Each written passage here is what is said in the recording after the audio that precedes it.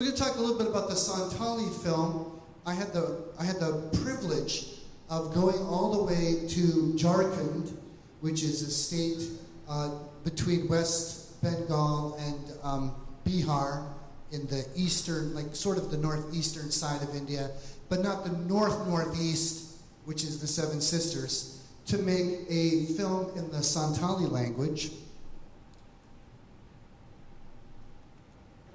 I'm actually going to skip this slide, but we can read it quickly. What do? We produce evangelistic films. We also train people. I'm going to talk about that later. And we mobilize for the 2020 vision. You're getting that all day today. And we equip other missionaries with evangelistic media. Praise the Lord. Let's watch a clip. That again.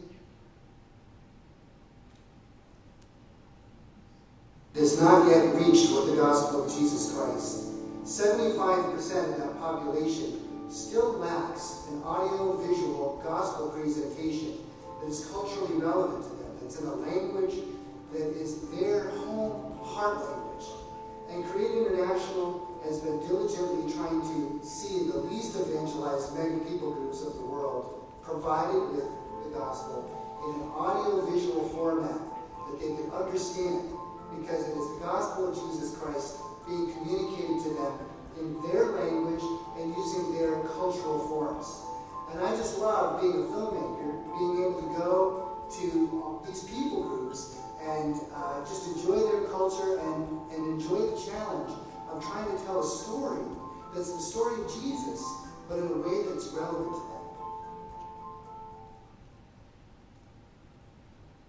I hope what you took away from that is that evangelistic filmmaking is hard, but really, really fun.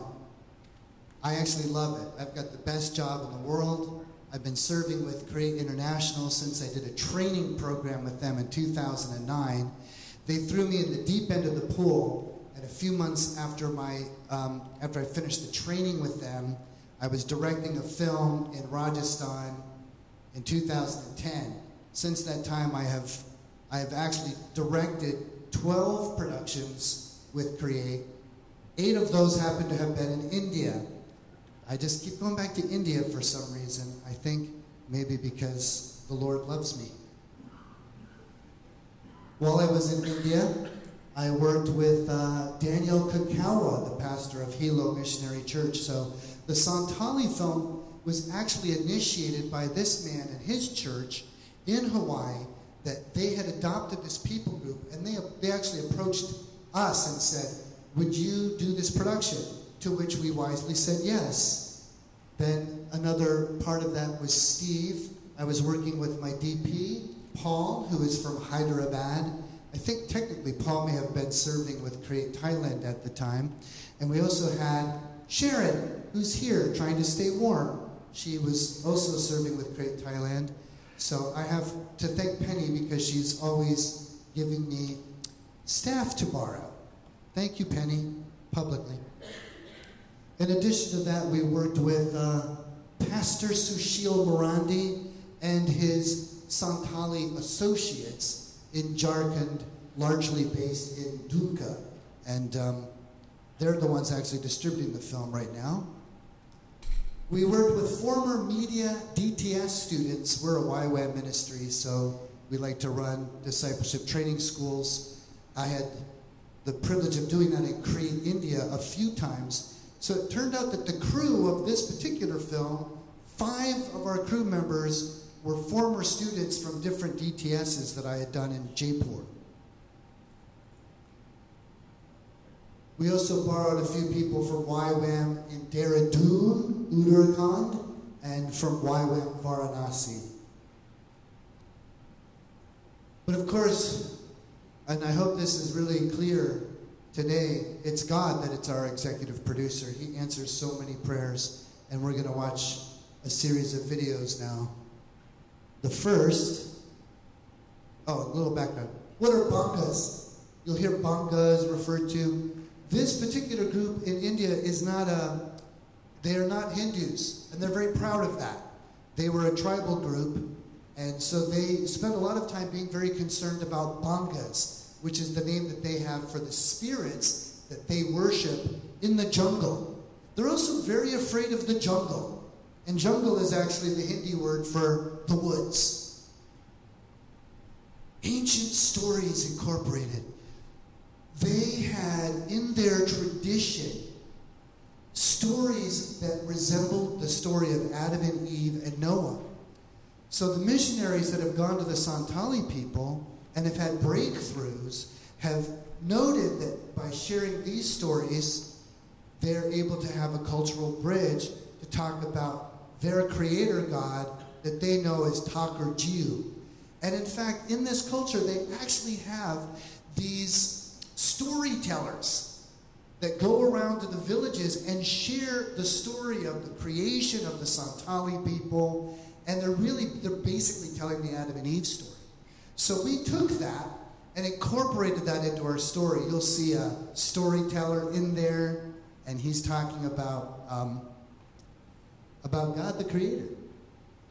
And so one of the big motivations for this film was to be able to send a very clear message that our God, the Lord of Lords and the King of Kings, he is not a foreign God. That it is possible to be Santali and to be Christian. And this film, maybe more than any other film that I've made in the films that have been made, sends a very clear message that your culture is a culture that God gave you, and it celebrates the culture and says, yes, I'm a Santali and I'm a Christian, and those things are not mutually exclusive, because that would be a lie from Satan. Who is Bob? Well, she's this woman. This was the woman that we cast in the film. We spent the first 4 days of our film working with her, and we needed to work with her for about 5.5 days. But on the 5th day, she wasn't able to come back. And so we prayed and we prayed and we prayed for the next 2 weeks that she would come back to us. And in the end, she did not. And so we had to spend our last 2 days running around trying to reshoot as many scenes as we could with someone else. So when I tell you that these films are hard, they're hard. Sharon will tell you. We showed up and we didn't stop. Every day we were filming. We had to start kind of giving people some breaks just to give them, oh, you're sick? No, I'm sorry, come to the set. I mean, it was pretty brutal. But in the end, do you remember that? No, because you're watching this film and it celebrates Jesus. And he's worth it. He is worth the diarrhea. He's worth being away from home. He is worth whatever challenges you might encounter. And you will face challenges, but if you face them knowing that God will answer your prayers, he just will, and it will work out. So let's watch those clips. First the trailer, then the behind the scenes, then Daniel Cacao.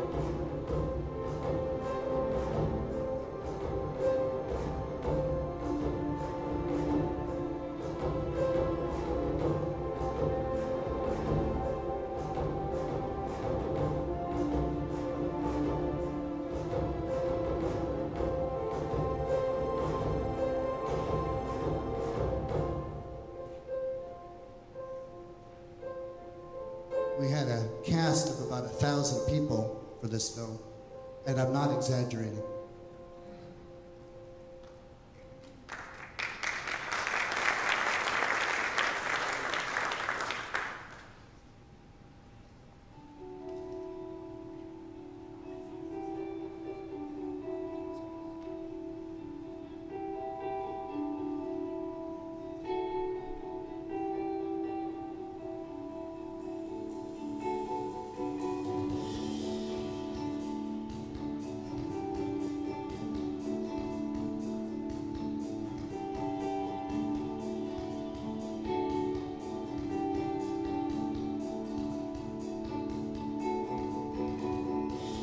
It was really important to show the land. These are really people that are connected with the land. And that was something that in the song, there was a music video in the film. And the whole music video in the movie was talking about our God created this land, and He created these flowers, and He created this river, and all of these things were made by Him. But knowing Him is even better than all of that.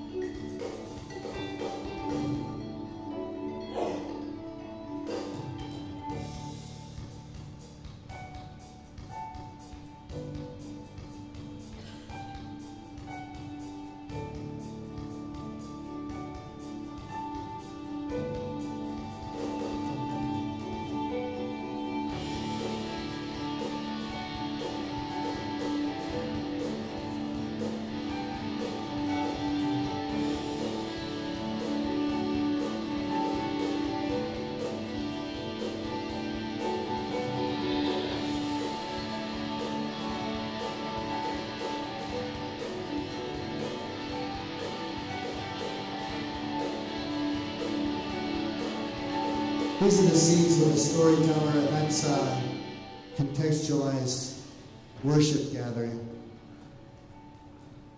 That's me with my old hat.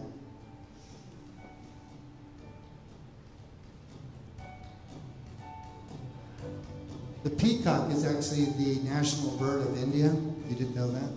This one's getting a little aggressive.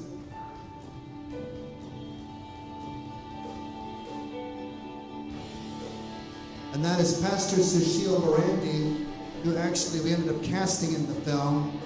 We don't always cast our cultural advisors into the film. It just sort of ended up being the case.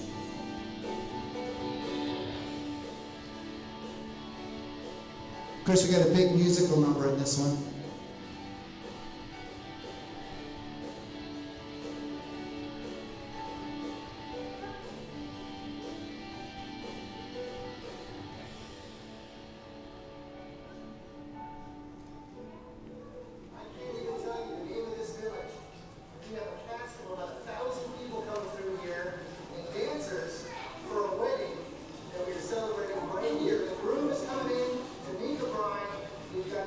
Dancers